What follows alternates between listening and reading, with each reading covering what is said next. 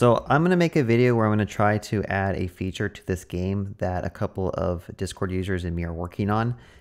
I think I made a video about this in the past, but just as a quick overview, we're making like a dungeon crawler where you spawn at level 1 and you have to kind of find the stairs down, and you can keep on going down and get harder, more randomly generated maps.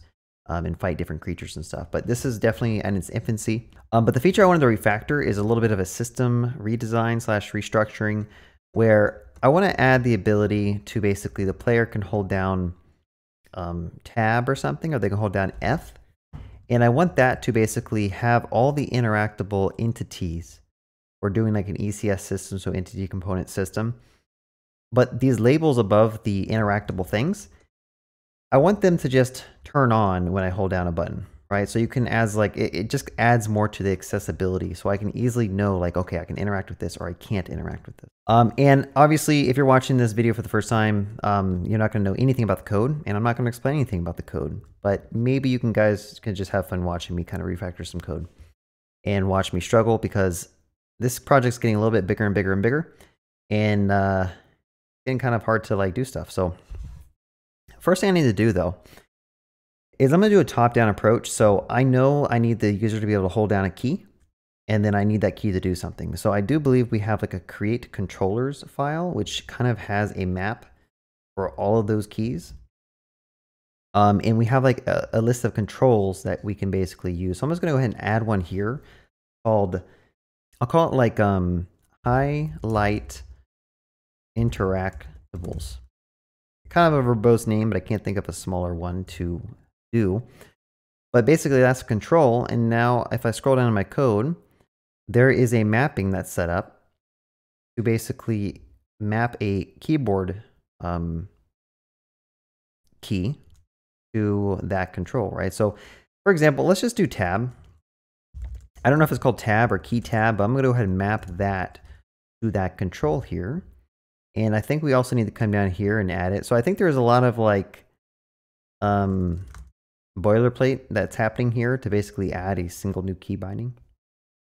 But yeah, let's make sure this works. So what I'm going to do is I'm going to go and make sure that on the key down, I'm going to go to this handle, keyboard handler, and I'm going to print out the key event. So I'm just going to say e.code. And I want to make sure that this prints out like tab or something. So let's open up the terminal.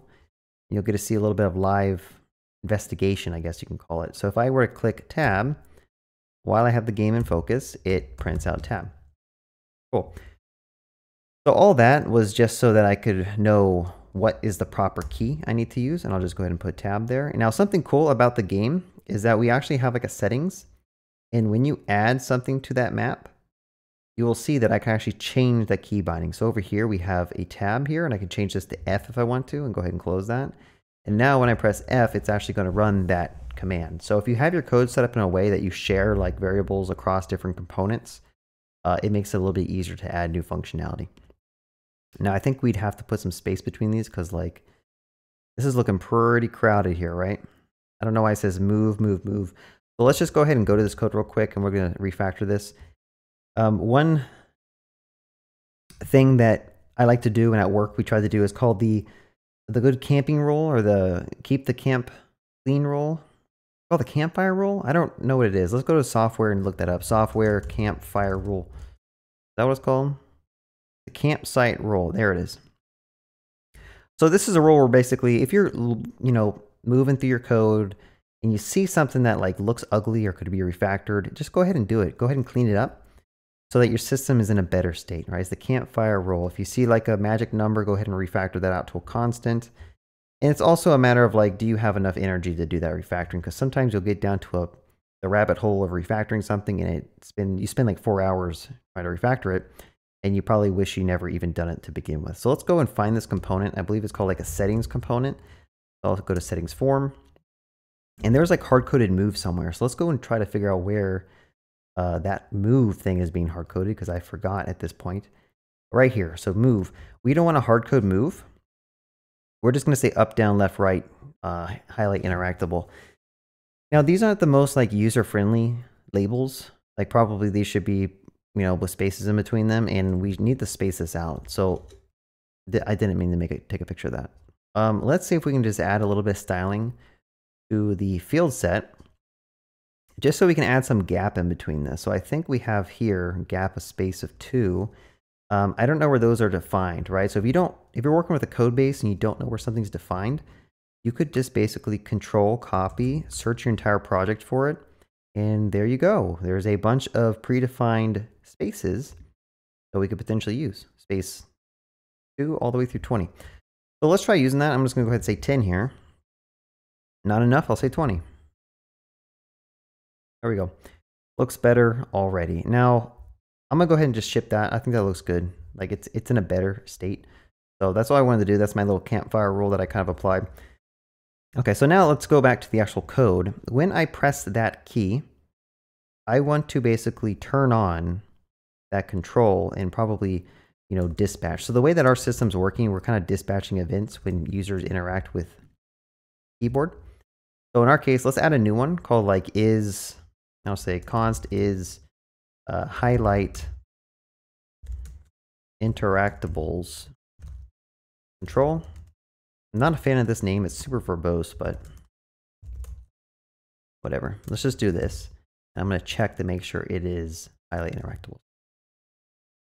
Okay, so now we got a little helper function that we can use just so that that if statement check is not hard-coded all over our code base. Go ahead and delete that console log there.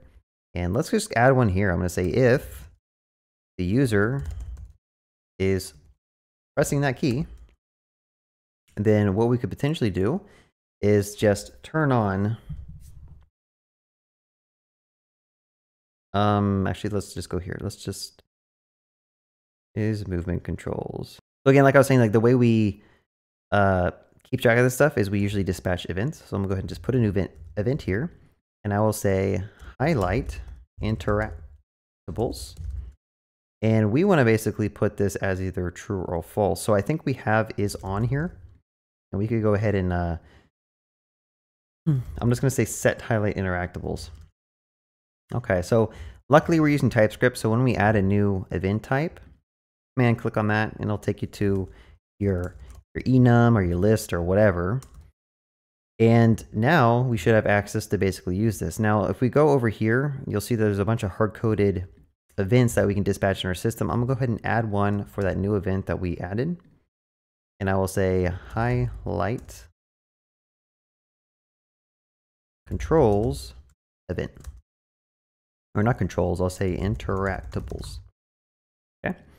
And then of course we have to add it here. Now, as you're coding, you might realize, okay, there's a lot of boilerplate just to add a single control. All right, there's like a red flag going off where it's like, okay, there's a lot of stuff I had to change just to add, the ability to listen for a new control. It'd be nice if there's a single place we had to do this, but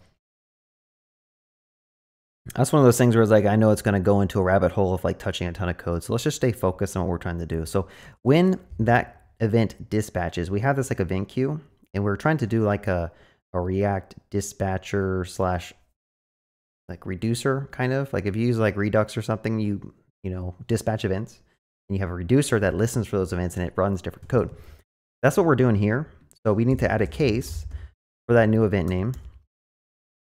Let me just go ahead and make sure I select the right one. Can't type right now.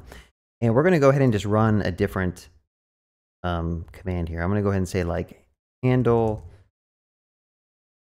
highlight interactables. Now that I look at this code, all of these, they have handler at the end. So I should probably make this consistent, right? So I'm going to say handler here. I'm going to change this to highlight interactables handler, right? Keep your code consistent if you can. Keep the name convention consistent. Don't just randomly name stuff like I just did. Make sure you catch yourself and make sure your code is kind of proper. Now, what does this thing actually need? I don't really know at this point. So I'm going to go ahead and just keep those arguments, and I'm going to copy one of the existing handlers that we have. So I'll just go ahead and say like highlight interactables handler. Okay, go ahead and paste that there. And obviously there's a lot of stuff that we don't need to do here. Let's just go ahead and delete, comment it out in case we need to like reference it.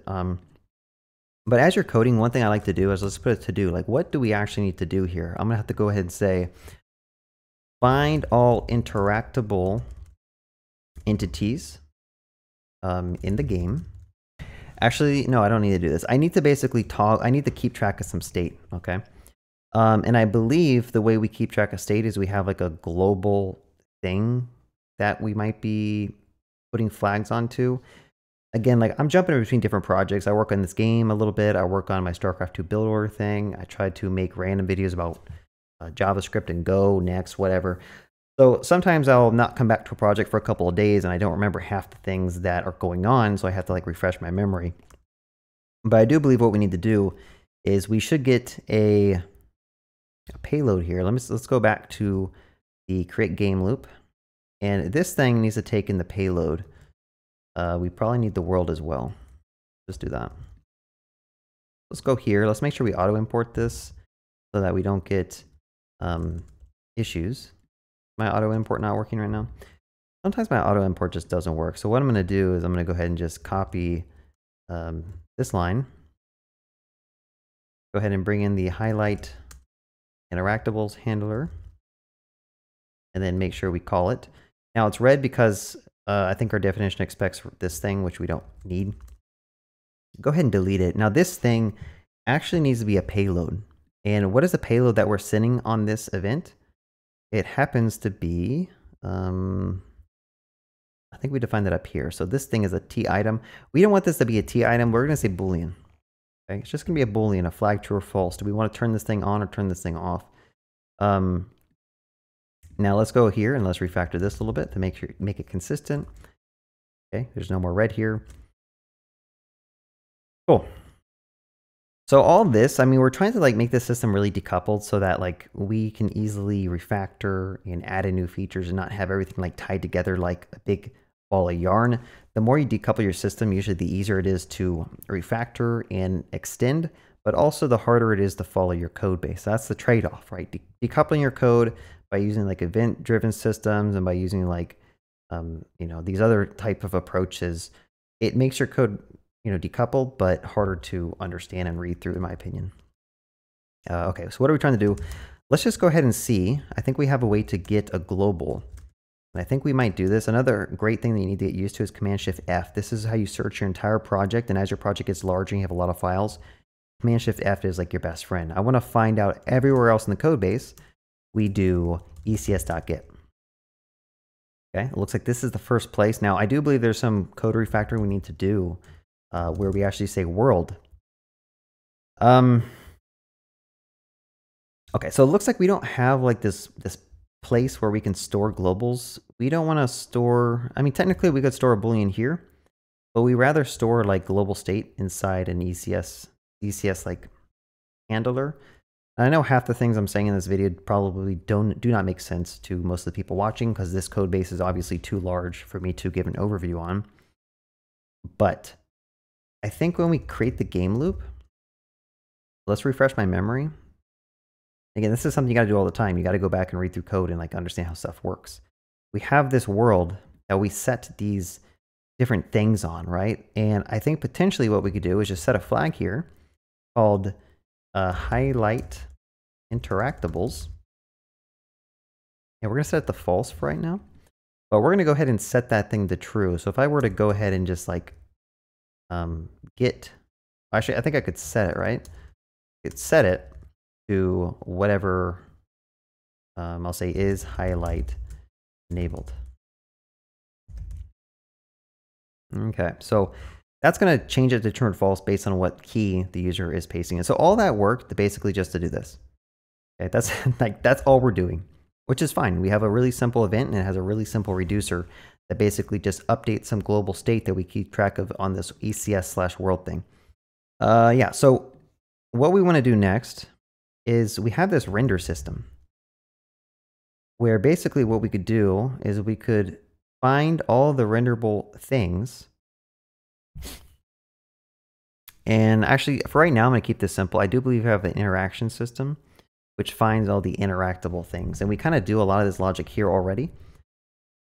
But if we can extend this a little bit, because right now there's logic that says if the player is near the interactable, which happens here, And again, this code could probably be cleaned up. But basically, we check the distance. If the player is within a certain distance of the interactable thing, then we display, right here, we display the text. So again, this code is related to this. When you get close enough, it turns the label on.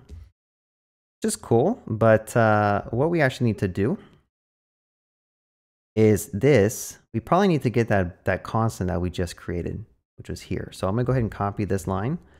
And I'm going to say const highlight interactables.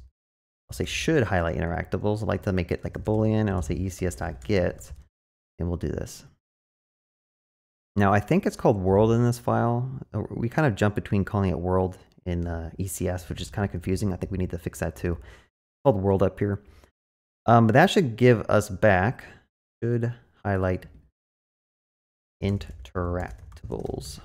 Okay. This should be a boolean. Now I think I might have to cast this because right now it doesn't know what it is. I think I can type it like that.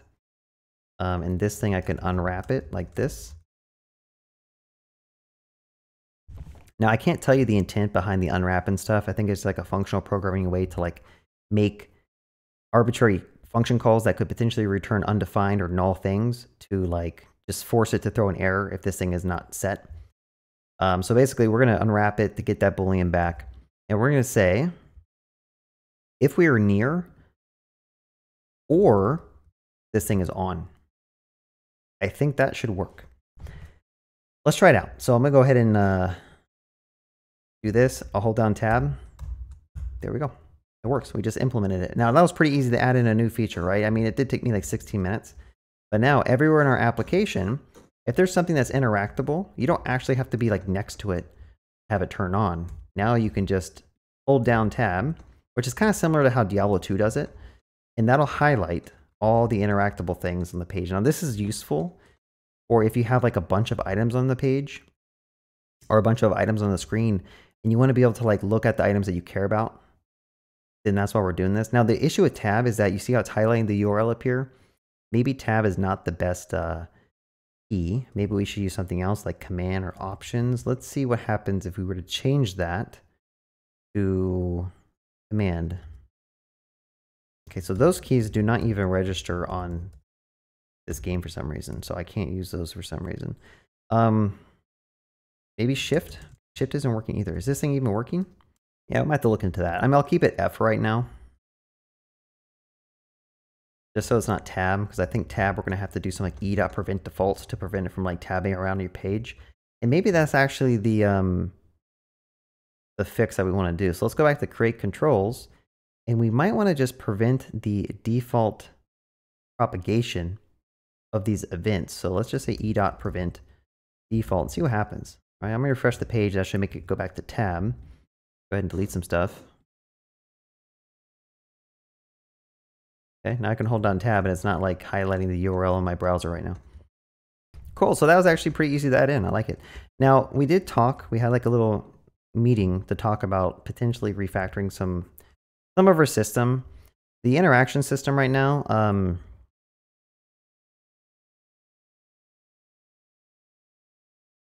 actually, I don't know. I'm trying to think if this even is this even worth refactoring? I think we talked about potentially refactoring the use event. So when you're near an item and you press E, that'll pick the item up. You can also click and drop the item onto the floor, which is nice. I've been working on mainly the item system and stuff. So like the ability to pick up items, use items, drop items, and highlight the things above the head. That's a lot of the features I've been working on. But let's take a step back. So how do I use an item? Now, I don't know if I want to get down this path of like refactoring this code because I have this gut feeling that it's going to be a very, very rabbit hole refactor. So before I actually like dive down into this, what I'm going to do is I'm going to go ahead and commit these files that I changed to the ones that I changed and leave the docs off. I'm trying to work on some docs too, but I'm going to say, I'm going to check out a new branch, which I believe I can just do this and I'll say create a new branch. And we're going to say highlight all interactables. Go ahead and make that branch, and I'll say adding a control to highlight all interactables. Go ahead and commit that. I also don't know why I published this little document I'm working on. So anyway. So if we have time, let's try to refactor how interactables work a little bit. So basically we talked about when a user tries to interact with something, the event that we dispatch, instead of it saying like payload is on, like we should probably just have the reducer that's listening for that event look through all the entities that are nearby and basically use the item. Right now that logic happens here, and I wanted to pull some of that logic out and put it in the actual handler here. So let's go ahead and look at, I think we have like a handle. Let's see, how do we do this?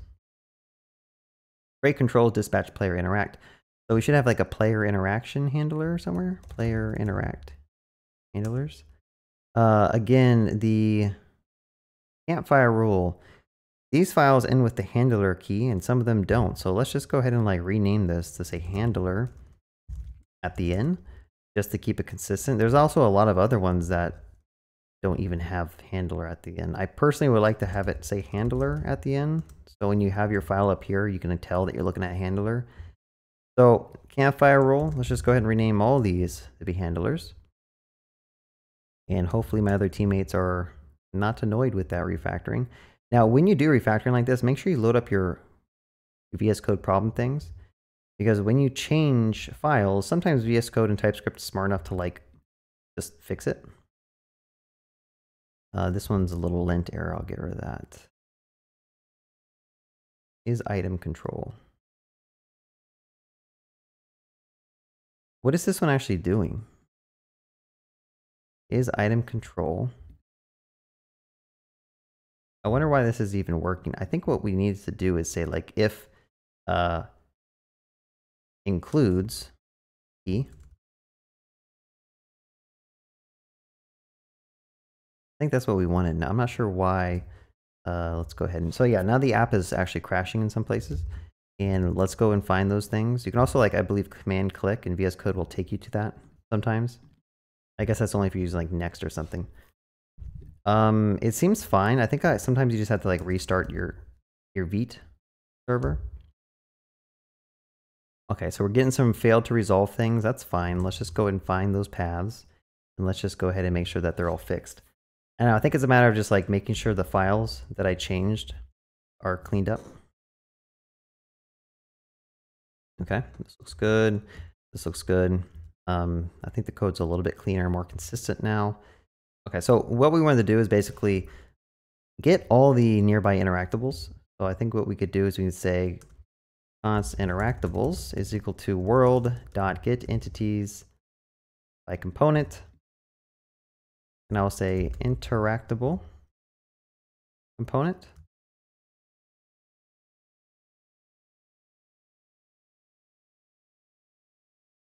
Actually, I don't remember how to do this.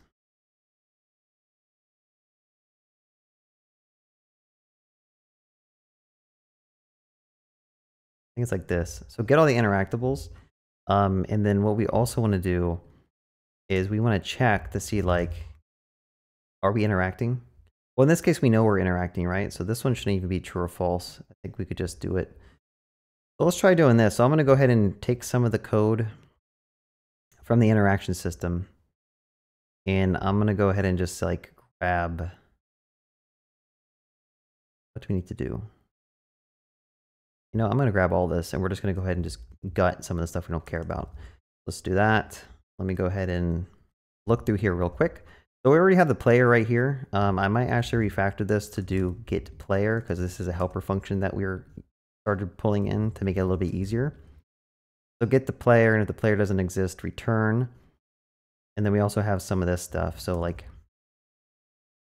as position, this is just for TypeScript to get the type safety because all these entities are like composable. You don't know what components are attached to the entities. Yeah, I feel like this is going to get a rabbit hole of refactoring, but let's just go ahead and see if we can push power through this. So I'm going to go ahead and just check. I think this logic here, let's say if we're not interacting, let's just go ahead and do this. then return, delete that. We got the interactables. Delete this. Do we need the parent sprite? I don't think we even do. This is more for like displaying the text. So I'll delete that. Pull in this dist thing, which just comes from a utils. We have the interactable. So now I actually need to loop through. So let interactable of interactables. Probably make that a const as well. Go ahead and do that. And we kind of want to just check every single interactable. We talked about making this more performant and only checking the interactables near the player, but I've forgotten like what our solution was for that.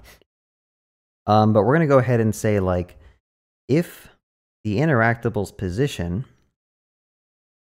which I believe I can say like position here, and then we could say position, so that we get some IntelliSense for the position there.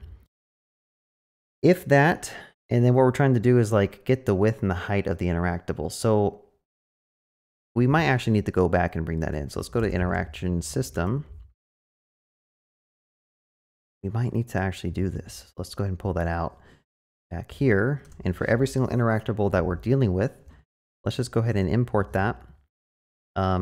Import the sprite thing from Pixie. Pixie is like a library we're using for doing the rendering to the canvas. Okay, so for every interactable, get the sprite so that we can get the width and the height divided by 2 to get the center point. And then we check the distance between the player and the interactable itself. And if we are near, if we're close by, then we need to basically interact with it, right? So if the player is trying to interact with this, which I believe we had some code here that was like this. I'll just add that back in for right now. I do want to refactor that. It seems kind of silly that we're doing this. And we also need to check if we can interact. Okay, so we're keeping track of like a boolean on the player themselves to have a cooldown. Technically, we don't need this cooldown. And we talked about like maybe we don't even care about this. Like you should be able to hold down E and it should just pick up all the items that you're near. Potentially. I don't know. I'll keep the cooldown just because it is consistent with how we're doing it. And then we basically check like what exactly are we interacting with? Is it a stairs up, stairs down, or is it an item? Right? So like the potion. So let's try to figure out why this thing is like causing errors. Go ahead and delete some stuff. There we go. It's saved, it formatted. When your code auto formats for you, that usually means that you fixed any of your type errors. Okay. Okay. So now, can I auto import these things? I cannot auto import these. Why not? So let's just figure out where these are imported from. Oh, and these are hard coded here. So let's just go ahead and grab both of these directly out of that because I don't think we're going to use them anymore. And I'll paste them right here in the interaction, the player interact handler. Okay, so at this point, this is getting kind of crazy, right? For the interaction system itself, now we don't care about like checking the interaction here, so I'm gonna delete that. This should only care about the text. Right? The interaction system should only care about turning the text on or off, depending on if you're near or not. But the player interact handler, this is where I'm gonna have to like auto import a bunch of stuff. Let's auto import that. Auto import that. I like to do these all manually because sometimes your importer will import the wrong file, and then you have to like figure out why it's not working. It's because it imported the wrong thing that was named the exact same thing. So let's just go ahead and import all these things. Okay, there's no errors in that one. Hopefully that's still good. This thing requires a text. Why would it require text though? Text visible, then set the text visible to false. I don't think we even need the text anymore. Let's just delete that. You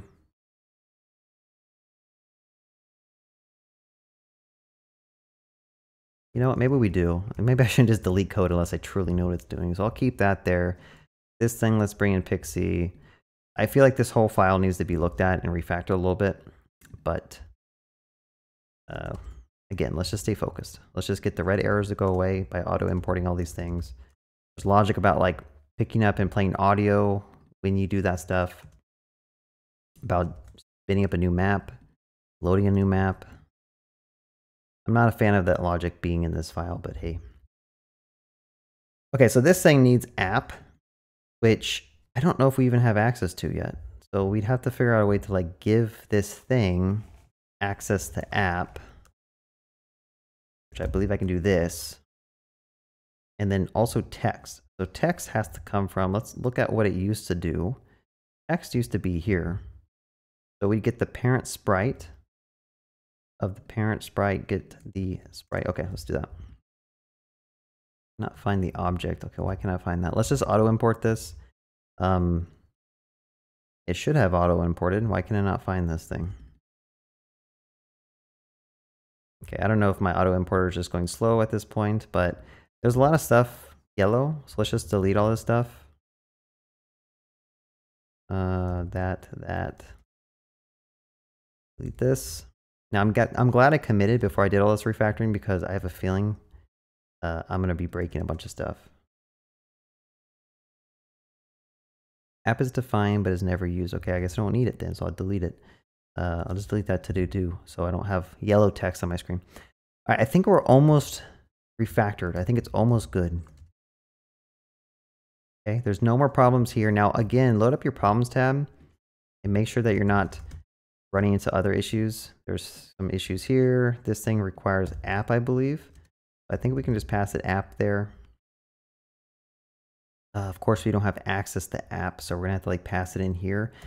I'm not a fan of what I'm doing right now, but again, like, I'd rather just get it working and then come back and we can like fix this. This thing needs app. Do we have access to app here? It's called renderer.app. I think that's it. Okay, so I think we fixed all the lint errors, hopefully. And again, let's just go back to the code real quick and make sure we're not like doing something dumb. But once you've interacted with something, we should probably break out of this loop, right? Because this thing lives in a loop now. I should probably break out of the loop so that we don't like interact with all the interactables.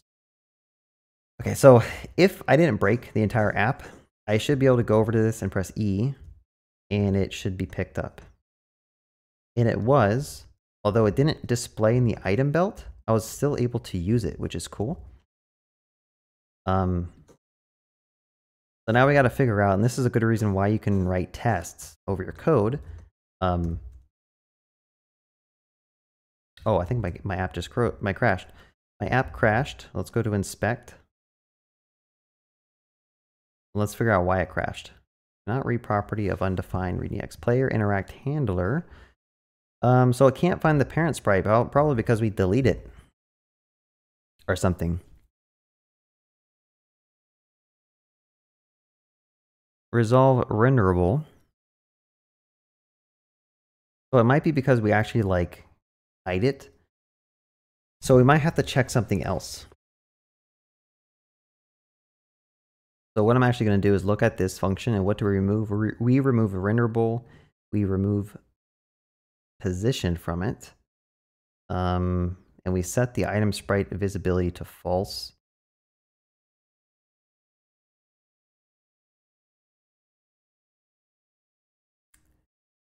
So why is it that it just crashes? Handle item interactable. I'm guessing when we remove it, it's still getting ran here because we're not checking renderable. Like we only want the renderable ones, I guess. Yeah, this whole thing I'm doing needs to be like reconsidered. I don't think what I'm doing is proper, but just a side project. If I check to only get the renderable interactables, then I don't think it'll crash again when I try to pick up an item. Knock on wood. Let's see. Okay, go ahead and do that. When I pick up the second one, it just crashes. So, yeah, I don't know. Let's first of all just go ahead and say, like, if there is no parent sprite with, then I'm just going to break. I'm just going to continue. I'm going to skip over it. I do need to figure out why I have this, so I'll say to do, figure out why I need this check to prevent the app from crashing. I'm not gonna get this thing merged in the dev until like I get this thing figured out. It's good to add these to-dos, so you know to fix them before you actually like commit your code or something. But let's just try seeing if that fixes our issue at all.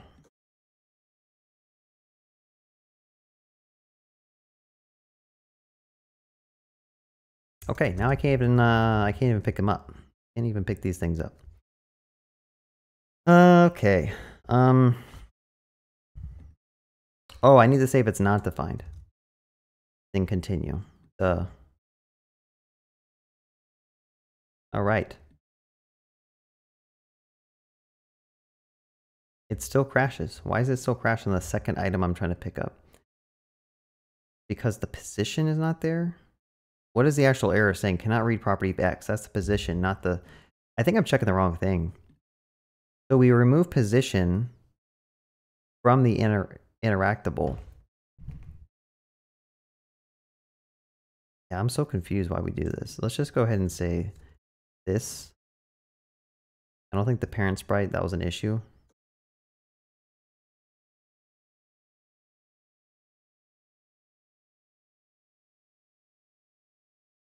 Okay, I could pick them up both now, and also, like, I think they work. That's weird. Okay, so I think I know what the issue is. I think we have like some event system that tells Vue to re-render when stuff changes. And I have to remember where that code was. So let's go to the item belt. And I believe there's like an inventory manager on event updated. Let's figure out what's going on here, because when we pick up the item here, it adds the item to the belt.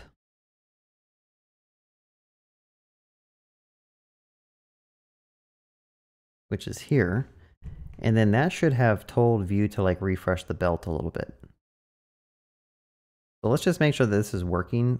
We should get, when you call add item to belt, oh, we're not actually, I need to omit the updated, right? So we have this like way to basically tell Vue, hey, you need to refresh because we've changed something in the internal ECS and Vue doesn't know how to like listen for when that changes. So let's try this again.